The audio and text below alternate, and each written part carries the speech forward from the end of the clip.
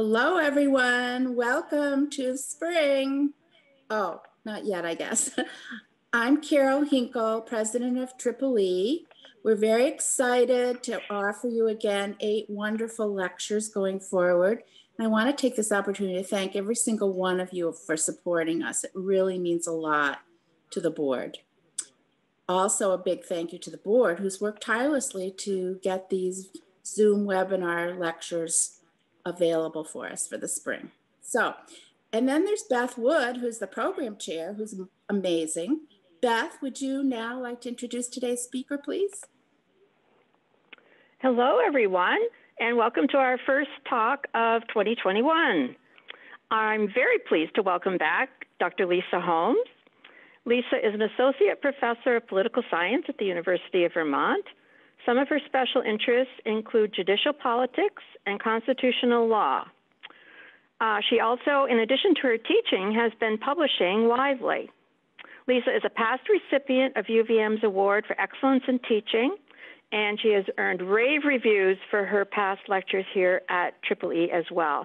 So please join me in giving a warm welcome back to Dr. Lisa Holmes. Thank you very much, Beth. While I am in the process of sharing my screen, hopefully you can all see my PowerPoint presentation here. Let me also just, following Carol's lead, thank everyone involved in organizing these events, especially Beth, who was kind enough to invite me back again, and Bjorn, who helps on the technological side. I really enjoy coming in and doing these talks to EEE. I think you're a fantastic organization, so thank you for having me again. Just one quick announcement. I will be very happy to answer any questions, but I'll answer them at the end. So please go ahead and write whatever questions you might have throughout the talk, and I will get to as many as I can. So I'll plan on talking for about 40 minutes, and then we'll spend the rest of the time with whatever questions you may have. So the title of my talk is What Can't Be Undone? The Trump Judiciary and the Biden Presidency. And I grabbed the title of my talk from a comment that now Senate Minority Leader Mitch McConnell made back in 2019.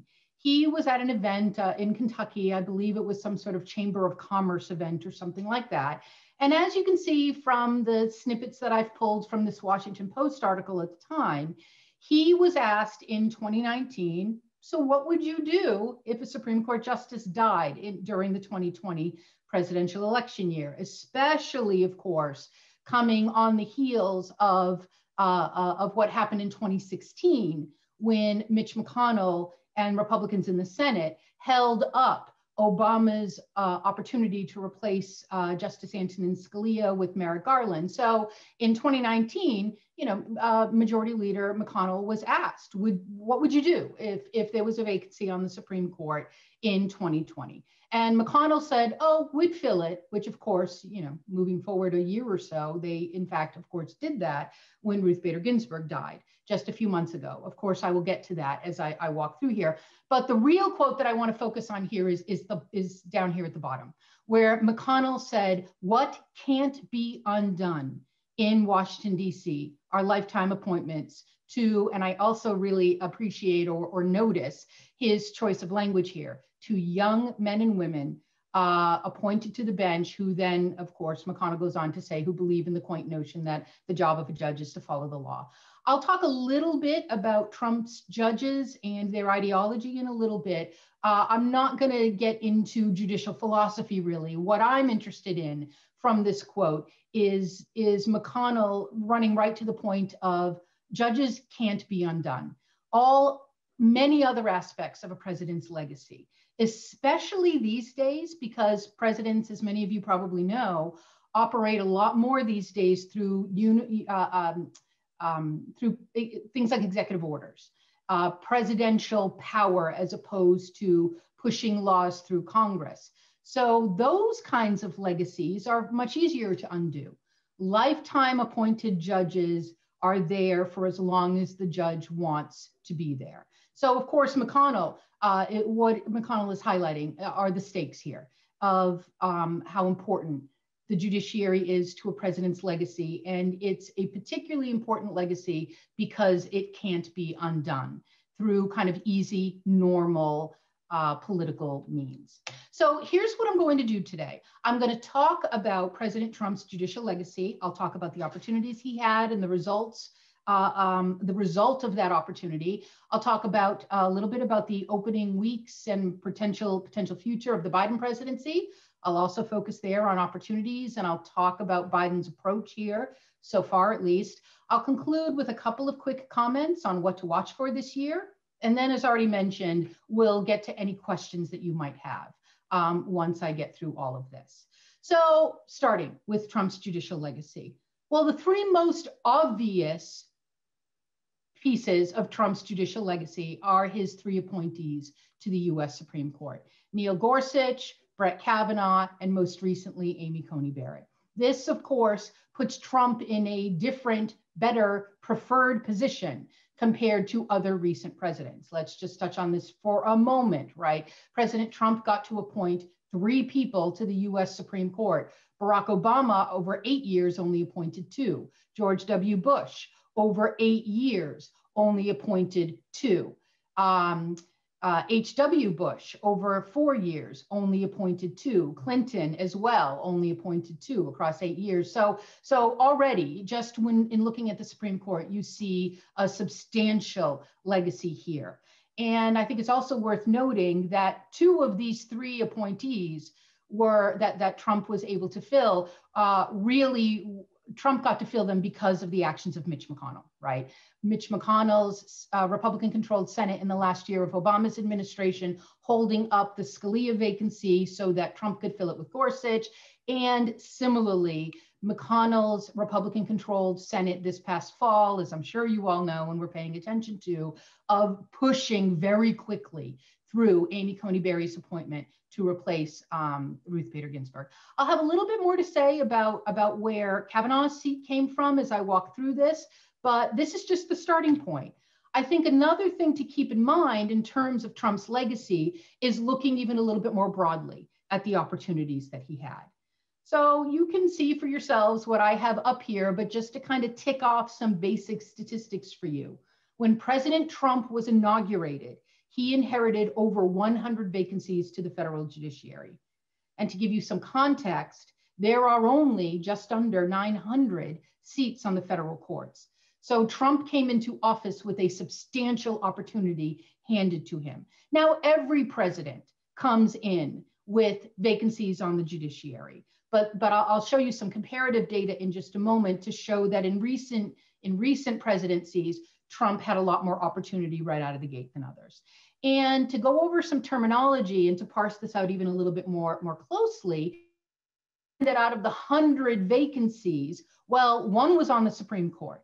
I've already touched on that. That's highly unusual, of course, for a president to come in with a vacancy on the Supreme Court. And it is unprecedented for a president to come into office with a vacancy that has been outstanding for as long as it had been, right? Scalia's seat had been open since February of the previous year when Trump was inaugurated in January of 2017. But in addition, Trump inherited 17 seats on those intermediate courts of appeals. Those are the very important appellate courts between the trial courts at the bottom of the federal judicial hierarchy and the Supreme Court at the top. And as some of you might already be aware of, the vast majority of federal cases never make it to the Supreme Court. So those courts of appeals are very, very important. They resolve many questions of law, and the courts of appeals are also important because that's kind of the breeding ground for future Supreme Court justices. Not all of them, but most members of the current Supreme Court were elevated to the Supreme Court from the courts of appeals. So those are particularly important seats. And then what are called district courts are the federal trial courts. Those are also important. They are lifetime tenured seats, but there are far more of them. And in terms of sort of shaping the direction of precedent and legal policy, the district courts are less consequential than the courts of appeals, but they're still consequential. And another thing that I think is worth mentioning here, of course, is what's colloquially referred to as the nuclear option. This is the political maneuver that the Senate has engaged in twice in recent years to lessen, all but eliminate, the power of the filibuster over judicial appointments. Since 2013, the filibuster has not really been in play for appointments to the lower courts, those courts of appeals or the district courts. That happened during the Obama administration when the Senate was controlled by Democrats, headed by Harry Reid, invoked filibuster reform to stop all of the obstruction that was happening through regular Republican use of the filibuster to stymie Obama's opportunity to appoint judges to the lower courts. Then, of course, what happened within weeks of 2017 starting was that Mitch McConnell expanded the nuclear option so that the filibuster would no longer be a hindrance to appointing Supreme Court justices. So what this means, long story short, is that now we live in a world where the minority party in the Senate cannot on their own stop the confirmation of any federal judge to any level of the judiciary. So, and that's another important opportunity that Trump partially inherited and then McConnell bumped up to the next level. So what you had in 2017 was Trump coming into office with over 100 vacancies, including one to the Supreme Court and multiple to the courts of appeals, unified government with Republicans controlling the Senate, and no real opportunity for Democrats in the Senate on their own to obstruct, delay, or prevent any appointees to any level of the judiciary.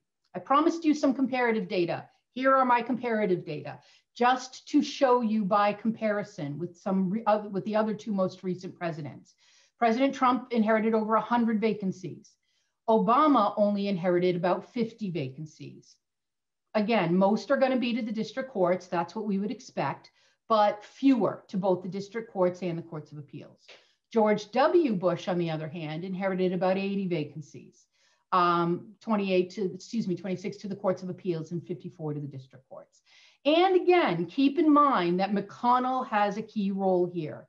Not only did McConnell clear the path for Trump to try to capitalize on this opportunity by retaining and even expanding the nuclear option, getting rid of the filibuster in full, but McConnell's behavior in the tail end, in the last years of the Obama presidency, is what set up Trump's opportunity in the first place.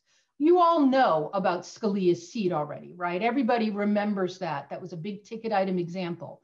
But what you might not remember so well or not have even heard about at the time is that the other thing that McConnell was doing at that same period of time that he was preventing Obama from replacing Scalia, McConnell was also putting the brakes almost completely on confirming any federal judges in the last 2 years of the Obama presidency.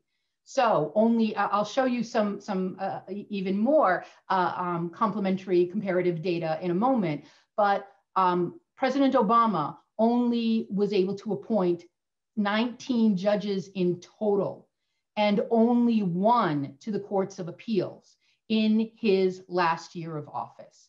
So I think I've phrased this awkwardly. Obama did get to appoint more than 19 judges in his last 2 years in office. These data are for his very last year in 2016. And again, I'll show you a counterpoint to this in a moment. The last judge confirmed during the Obama administration was confirmed in early July of 2016. Remember that, because I'll show you a counterpoint as to what McConnell was doing in the waning weeks and months of the Trump administration. Okay, so that's the opportunity, right? Compared to other recent presidents, Trump's opportunity was far more consequential, was far bigger. More vacancies, the filibuster's not in the way, and his party controls the Senate.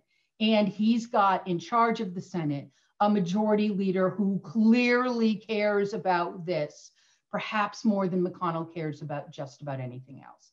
And by cares about this, of course, what I mean is cares about the judges and appointing judges. Remember, McConnell is the one who said that's the legacy that cannot be undone. All right, so that's the setup. Let's talk about the results. How did President Trump capitalize on that opportunity. Well, what I'm showing you here is a graphic that I just pulled from some Pew Center research from an article by the Pew Research Center showing how many judges Trump appointed compared to other recent presidents. He appointed well over 200 judges total, 54 to the courts of appeals, almost 175 to the district courts, and of course, those 3 Supreme Court justices that I've already covered. That puts him behind Obama and W. Bush, but of course, keep in mind that the Obama presidency and the W. Bush presidency were twice as long as the Trump presidency.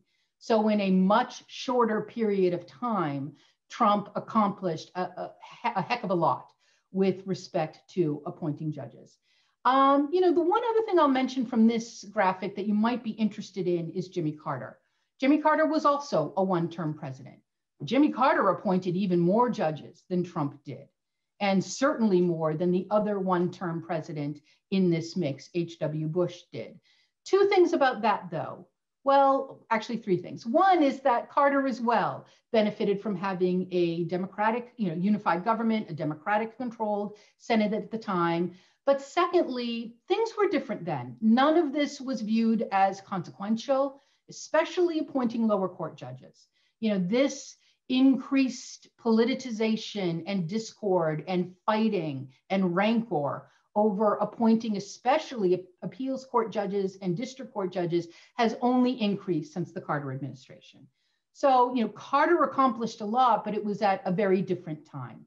Last thing, Carter also, for a one-term president, had an unusual opportunity to have an impact on the federal judiciary in that Congress created well over 100 new judicial seats during the Carter administration. That hasn't happened in years and years and years. So just to kind of explain, one of the reasons why Carter had such an impact on the composition of the judiciary is, yes, it was a different time back then, but also because Congress literally handed him well over 100 vacancies that they created to accommodate things like workload changes and that sort of thing. In one way, though, Carter was unlucky as president in that, of course, he did not get to appoint anybody to the Supreme Court. So Carter had a big impact on the lower courts, but none on the composition of the Supreme Court. So again, compared to previous one-term presidents and two-term presidents, Trump's success rate in just getting people on the bench is frankly impressive and is going to be a standing, lasting legacy of his administration.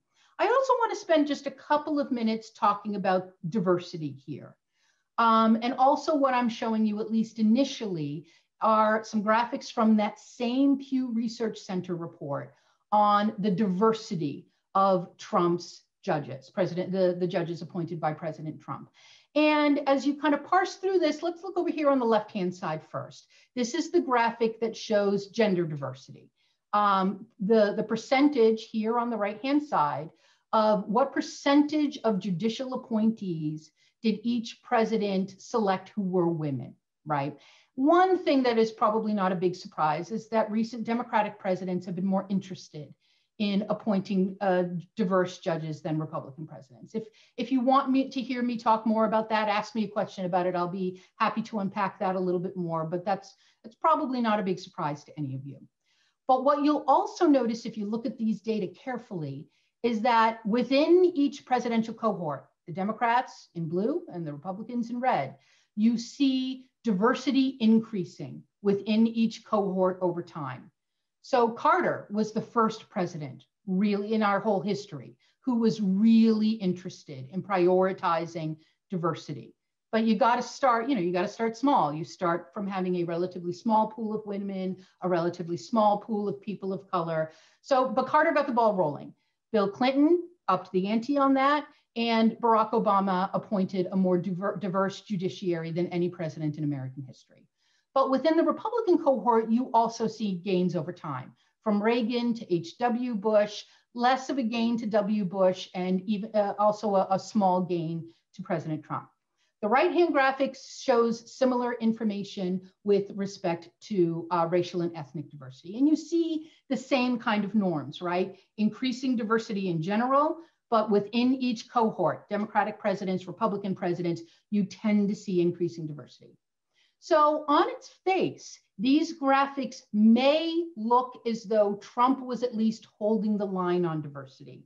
He's not improving diversity relative, certainly not relative to Obama, but we probably wouldn't expect him to. But he also hasn't really increased diversity compared to his most immediate Republican predecessor, George W. Bush. But I want to also show you a different graphic from a different source that shows that if you think about this another way, President Trump did not hold the line on diversity. He lost ground on diversity. Let's move there. This is a graphic from a recent article co-authored by my friend and former co-author, Rory Spills-Solberg, and her regular author, co-author, Eric Waltenberg.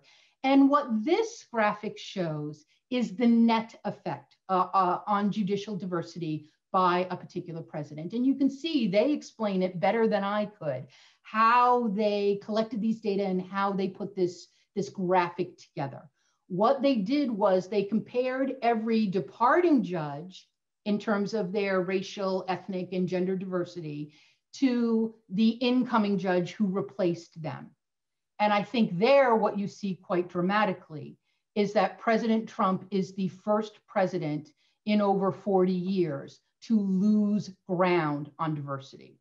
Republicans and Democrats both, since Carter, have improved the net diversity on the federal judiciary. President Trump ended that trend in a pretty dramatic way. I think this matters for lots of reasons. It matters for kind of normative reasons of representation. People like Rory and Eric Waltenberg are interested in whether this might hurt the legitimacy of the diversity, especially, the legitimacy of the judiciary, especially among more marginalized populations who do not see themselves represented quite so well in this very important branch of government. I also have one other reason why I think this is particularly important, which is that whenever we get another Republican president, obviously I have no idea when that may happen, 4 years, 8 years, 12 years, whatever, the pool of candidates to elevate to a higher level of the judiciary comes from the existing district and even court of appeals judges, right? So what I'm trying to express here is that, let's say in 8 years, if we get another Republican president, you would expect that Republican president to look perhaps first and foremost to the Trump judges and the W. Bush judges on the district courts to elevate to the Court of Appeals, and on the courts of appeals perhaps to elevate to the Supreme Court. Now, if it is another 8 years before we get another Republican president, the W. Bush appointees might be a little on the older side. Again, remember that quote that McConnell mentioned, with lifetime appointments, there is an advantage in appointing younger judges, of course. But the Trump cohort might be exactly the place where a subsequent Republican president might look for people to appoint to higher levels of the judiciary. And if those judges are less diverse than previous cohorts, we might expect the legacy, the kind of the racial, ethnic, and gender diversity legacy of the Trump cohort to extend even into whenever we get a new Republican president, okay?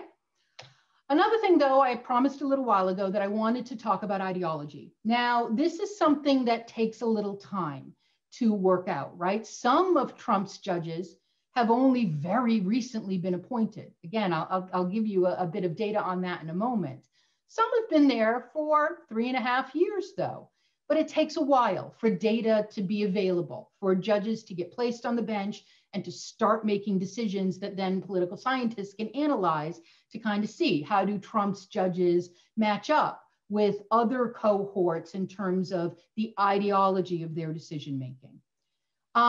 Fortunately for me, I have a couple of regular co-authors in the form of Ken Manning and Bob Karp, who have been working on this for years and years and years. So what I'm showing you right here is a figure from a working paper that my two co-authors were kind enough to allow me to participate in a small way, because they're the ones who are experts on analyzing the ideology of lower court decision-making. And let me explain a little bit further. What they're showing here are the percent liberal decisions by, and here, this graphic only shows district court judges in particular. So this graphic does not include decision-making, whether it's liberal or conservative, by Court of Appeals judges or by Supreme Court justices. Again, it takes a while for data to become available and for there to be enough decisions made by the Trump cohort to make any kind of statistical comparison meaningful. So we start with the district court judges here.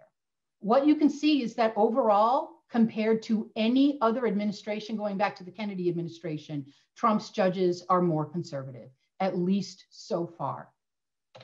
Oops. Ken Manning and Bob Karp and my contributions were much less significant than theirs, though also parse this out in terms of issue area. So we divided it out based on how district court judges decided criminal justice cases, civil rights and liberties cases. Of course, that's things like the First Amendment, gun rights, privacy issues, abortion cases would fall here, and then economic and labor relation cases. So let's look at the Trump cohort down here. Again, I think these data are meaningful, but this is still something that we would want to pay attention to moving forward. As more judges, as more of the Trump judges have more decisions behind them that we can analyze more fully. But a couple of main takeaways here. What you'll see is that in criminal justice in particular, the Trump cohort, compared to predecessors, is actually not that conservative. It's actually a little more liberal than even the cohort of judges appointed by Democratic presidents. And this is something that Bob and Ken and I talked about a little bit in the fall. Why is that? Well, we only have some speculation here. One point of speculation is that President Trump himself was maybe not all that motivated by criminal law compared to the more kind of red meat culture war issues of civil liberties and rights, or maybe things that parts of his base, business entities were more interested in, like economic and labor relations cases. Another hypothesis we have here is that the team that Trump put in place that include to help to basically take over the vetting and choosing of Trump's potential nominees, those were people like Leonard Leo, who is long affiliated with the Federalist Society, and Don McGahn, Trump's, at one time, Trump's White House legal counsel. Those people, are maybe coming at this, Ken and Bob and I were wondering, with maybe more of a libertarian strain to them, not as interested in making sure that judges would be particularly conservative in criminal justice cases. But whatever the reason, it's kind of notable that in this early analysis, Trump's judges were actually not any more conservative at all, and even more liberal in some ways than in criminal justice cases. But let's go over here to the red meat stuff, the civil liberties and civil rights cases. So far, at least, the Trump cohort is decidedly more conservative than any judicial cohort appointed since President Kennedy. Similarly, in the economic and labor relations cases, more conservative than any of the rest. So in terms of Trump's legacy, he's got a big legacy in terms of how many he's appointed. And it seems as though, at least the early analysis, is a big legacy in terms of appointing particularly conservative judges, particularly in the civil liberties and economic arenas.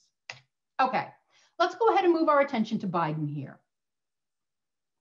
I'm also going to talk a little bit about Biden's presidency and the judiciary, focusing on opportunities that Biden may have and the early approach that he appears to be taking.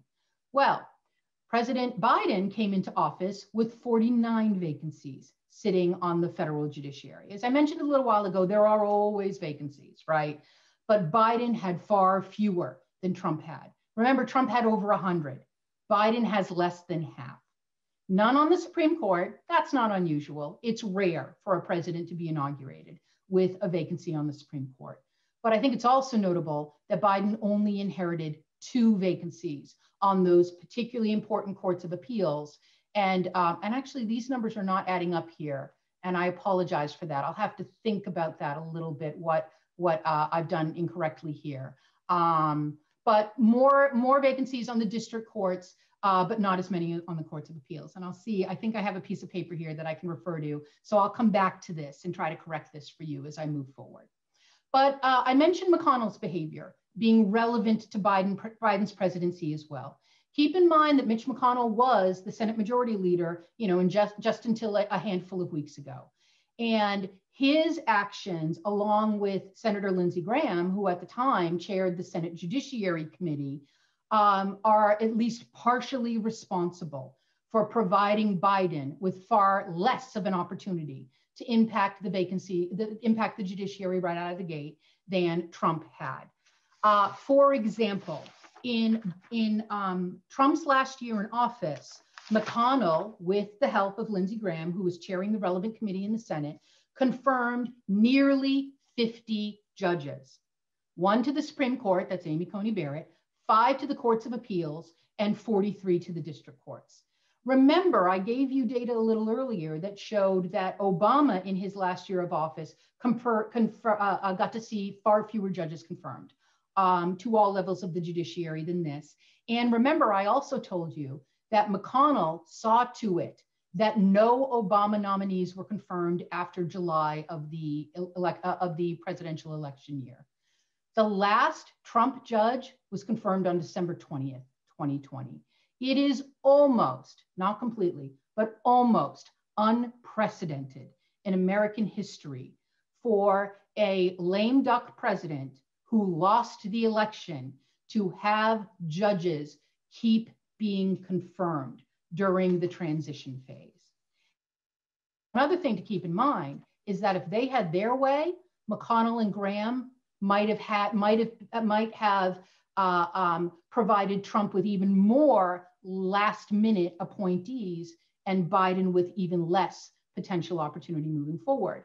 One thing that McConnell and Graham and other leading Republicans in Congress were doing in the closing year of the Trump presidency was strongly and publicly encouraging older judges appointed by Republican presidents to leave the bench.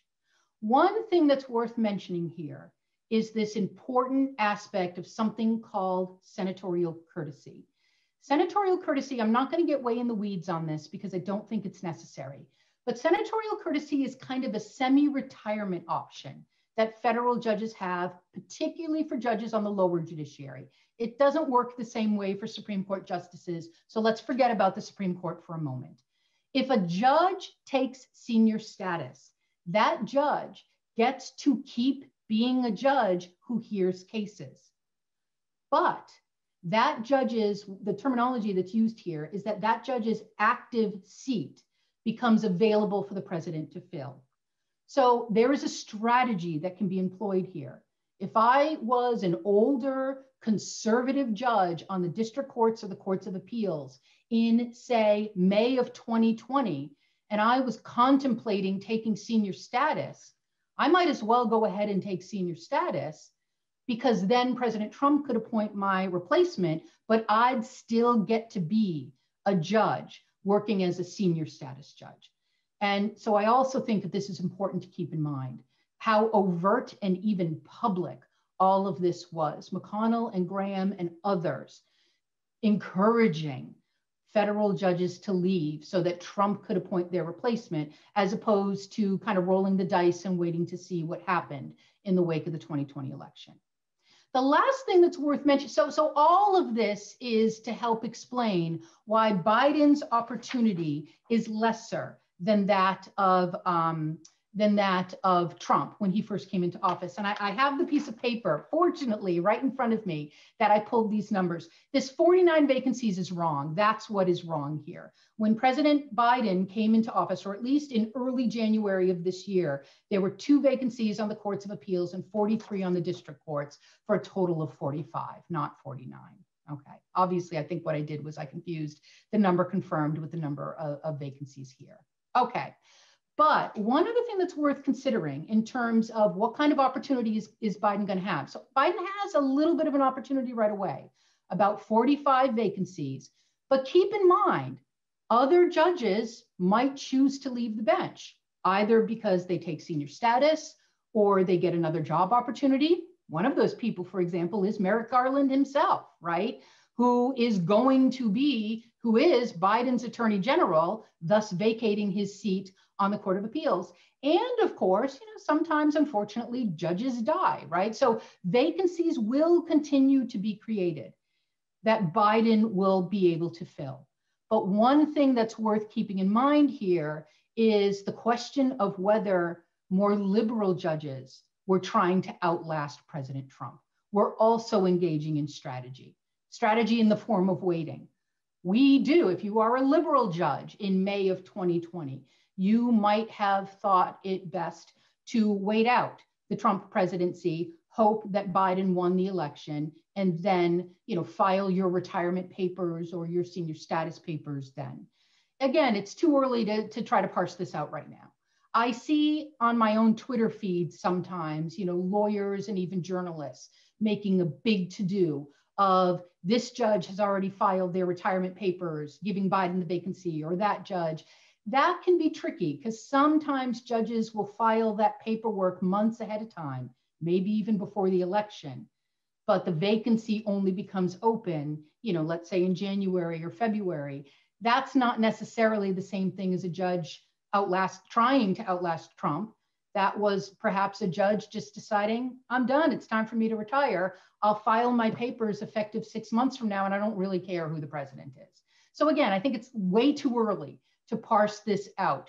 But myself and a whole lot of people who study things that I study are going to be paying attention to departure behavior of judges on the judiciary moving forward.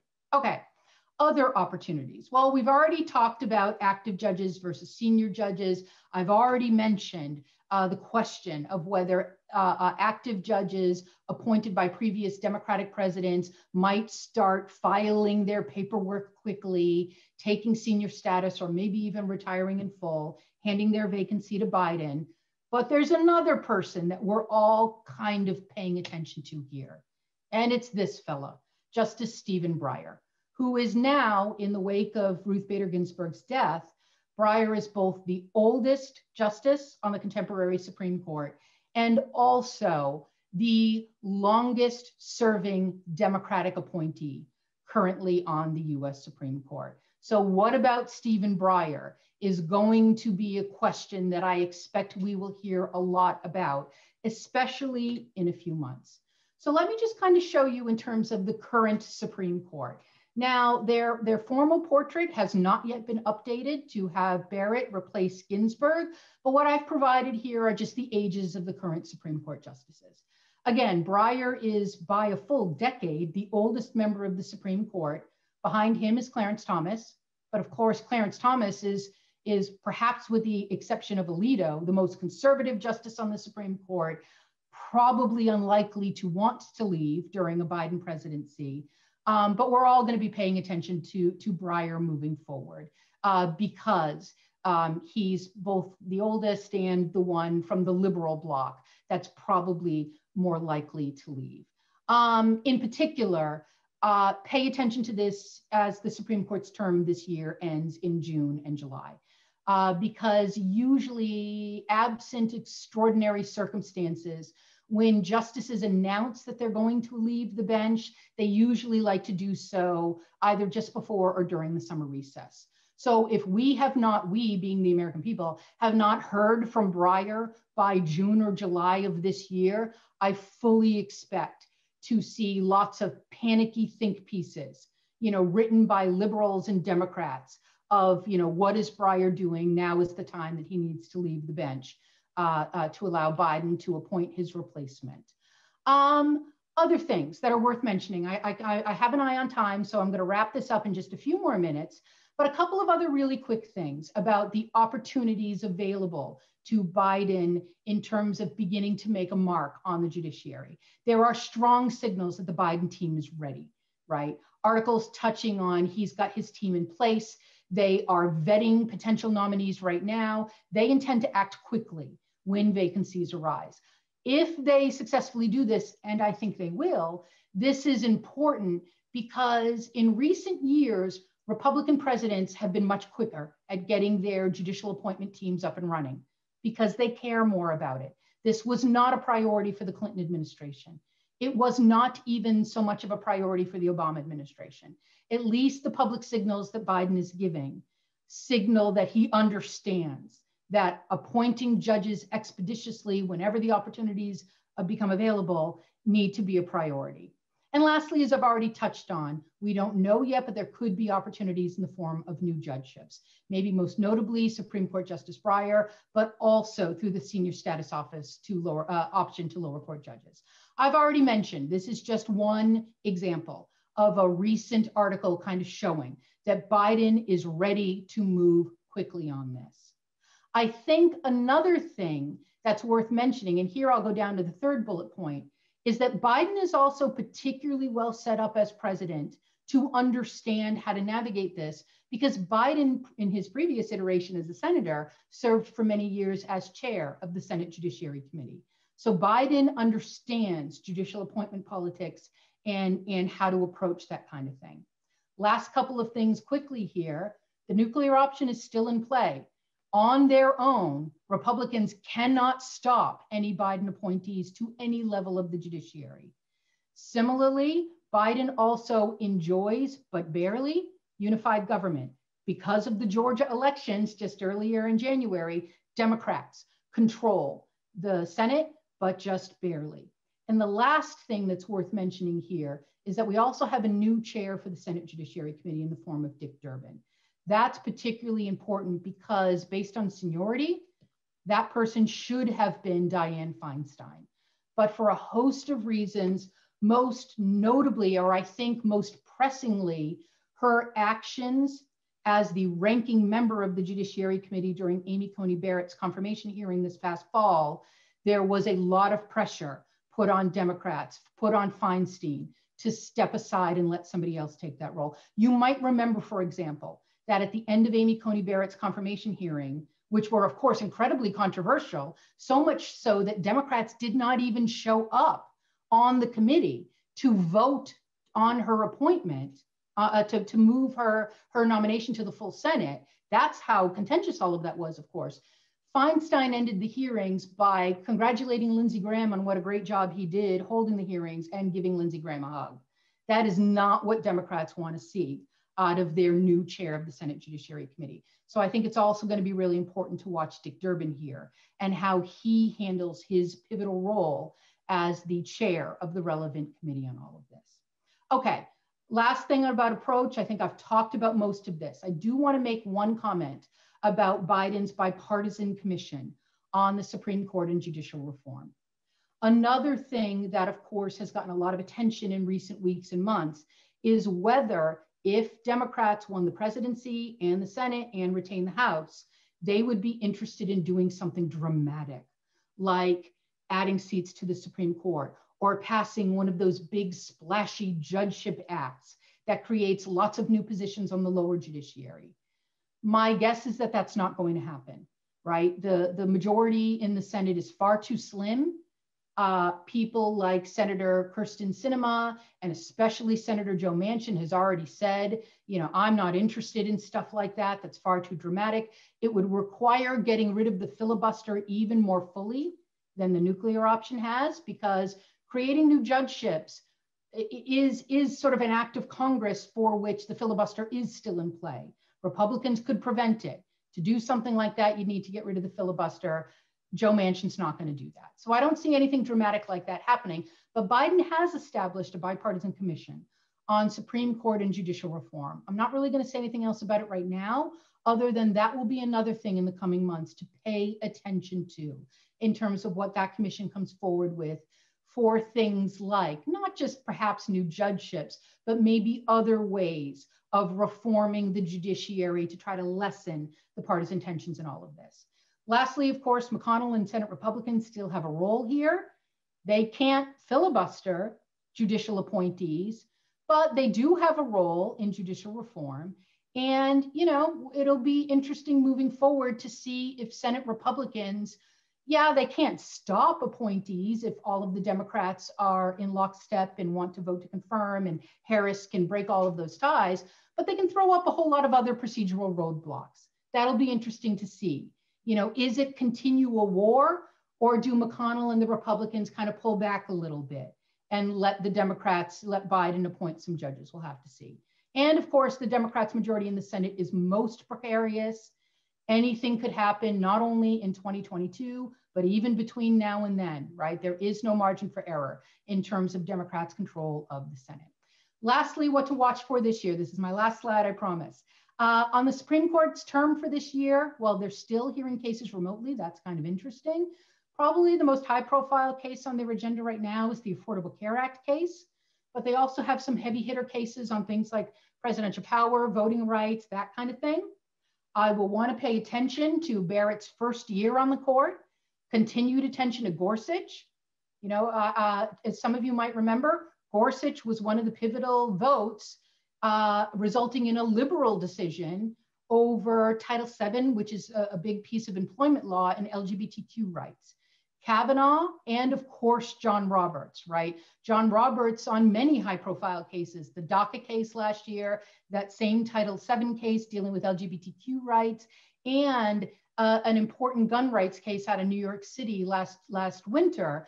Roberts joined the liberal wing on all of those cases. That'll be interesting to see.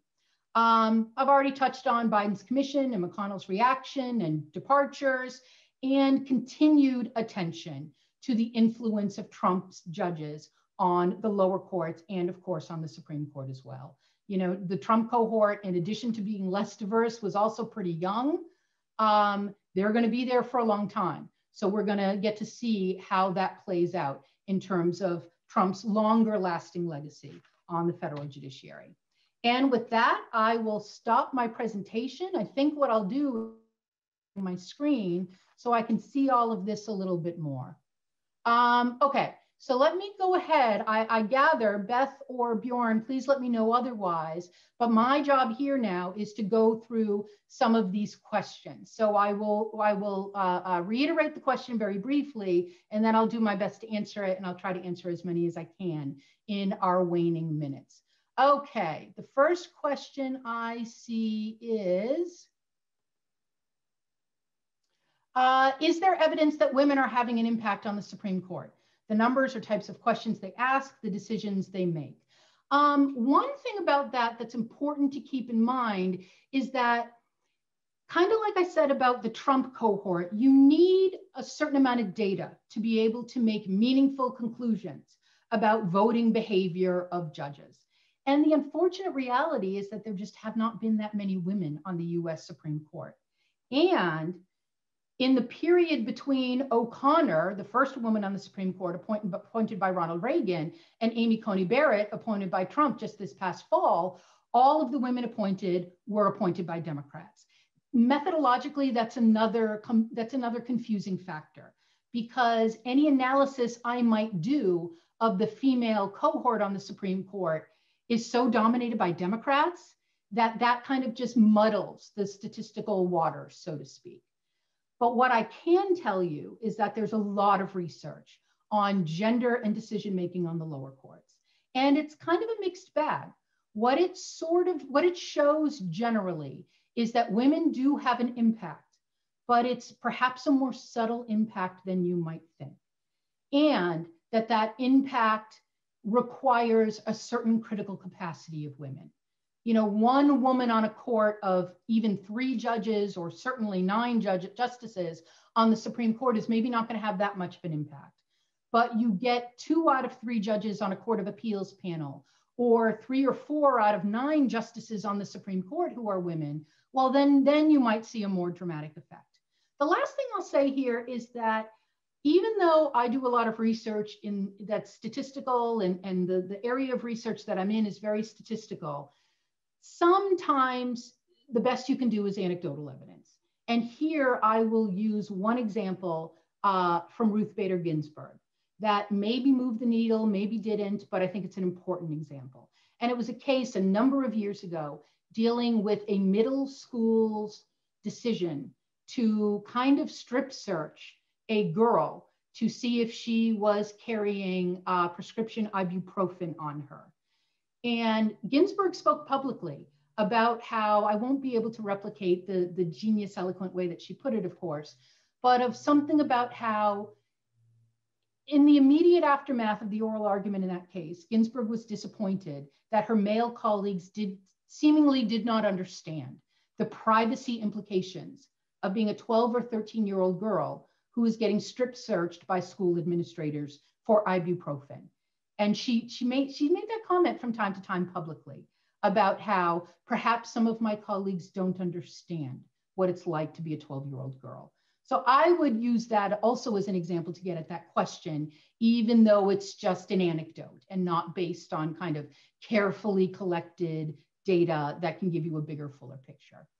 Okay, I also see, let's see, are there guardrails that could be established to prevent minority input in appointing future judges?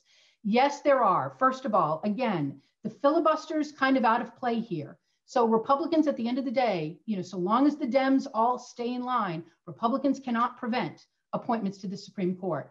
But there are lots of procedural tools they can use to slow things down.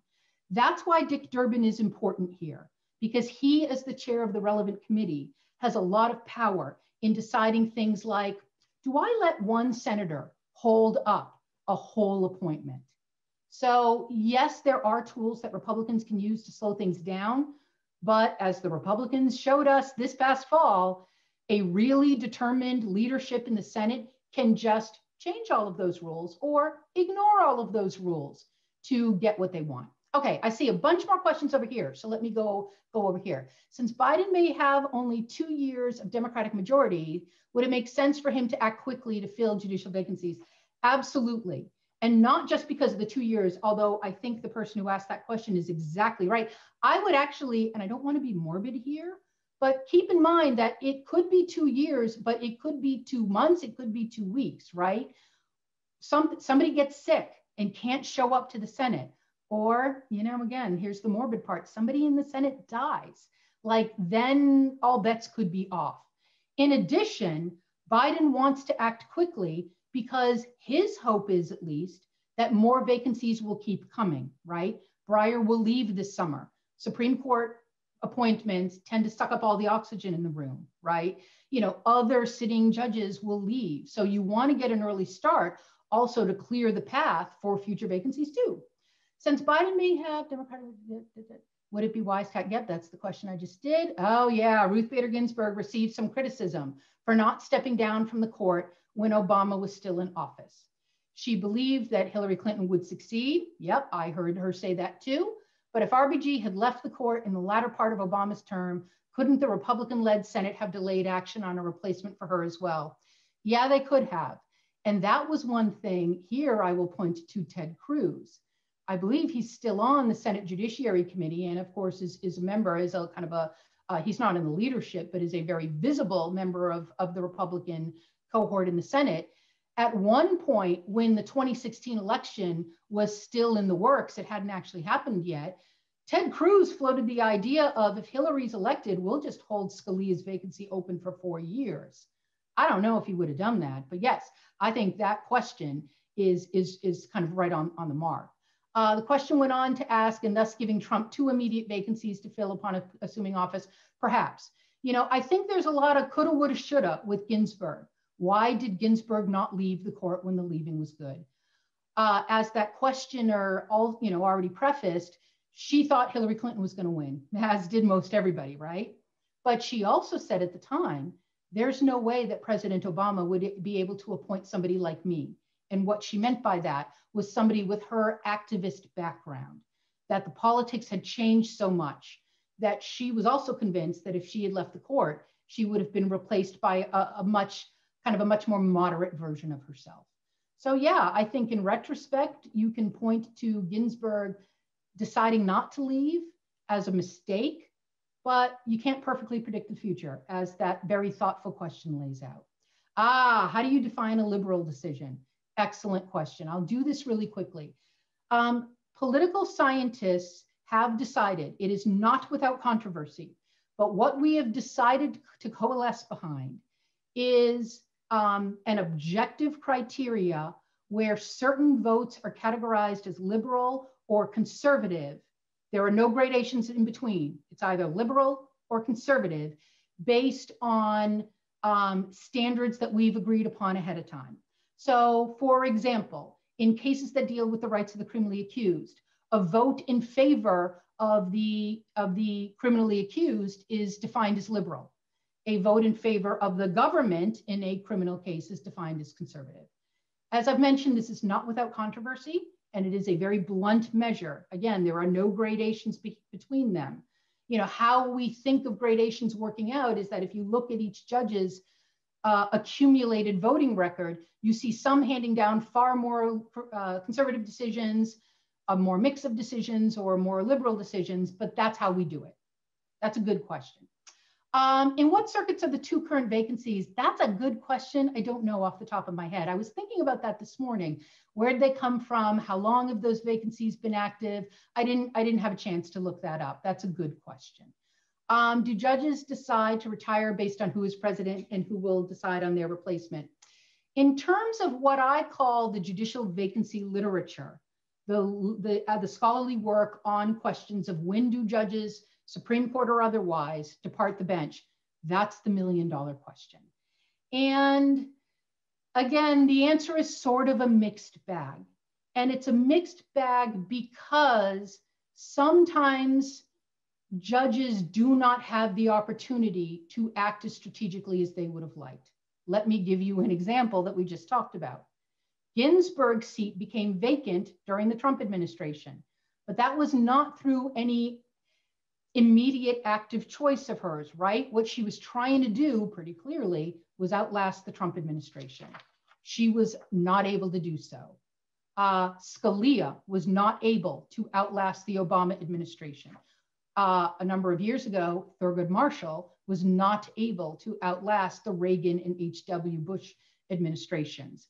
So the statistical findings here are always a little muddled because we think that judges, some at least, do at least think about who the president is.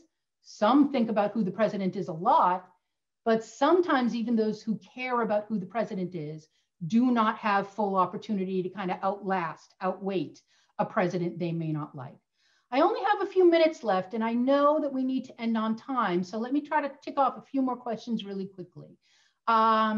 Confirming right-wing judges was a big part of the Republican playbook. It absolutely was. A major project I'm working on right now touches on why it is that judges are so much more important to Republicans and to the Republican base than Democrats. I think that's absolutely true. If Trump is convicted in the impeachment, can his judicial appointments be voided? Well, we have no case studies, no precedent, no history of an impeached and convicted president to work off of, but I can still say with assurance that the answer to that question is no. These judges would still have lifetime appointments to the judiciary. Do senior status judges hear and decide cases, thus making the bench in that circuit larger? For lower court cases, yes, they do. So yeah, I think the person who asked that question has figured out the trick here is that if I'm on a court of appeals and I take senior status, I get to keep hearing cases. My replacement is added to the bench. And then until I retire or die, the two of us get to keep hearing cases together, thus expanding, at least temporarily, the number of judgeships on that circuit. And I see that Carol is back, so I'm going to presume that we are out of time for questions. I'm sorry I couldn't get to the rest of yours, because these were phenomenal questions. Oh, Lisa, thanks so much. We love having you, and we hope you'll come back really soon. Thank you, thank you. Thank you very much. Thanks for inviting me. Invite me back anytime. We'd love it. Bye-bye. Bye-bye.